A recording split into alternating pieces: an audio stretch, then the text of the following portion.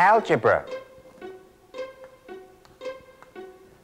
A subgroup of mathematics that utilizes symbols to epitomize unknown quantities.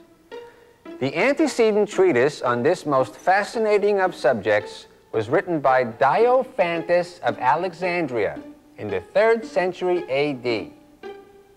Modern, or abstract algebra, pertains to any system of quantities that accommodates a precise set of rules and relationships. Such systems may or may not obey the commutative or associative laws that persist in arithmetic. Is there a kid alive who hasn't had to live through this kind of agony? Are there any questions? A math lesson that goes on and on and on with no end in sight? And is there anyone who hasn't said, what good is this stuff anyway? I'm never going to use it.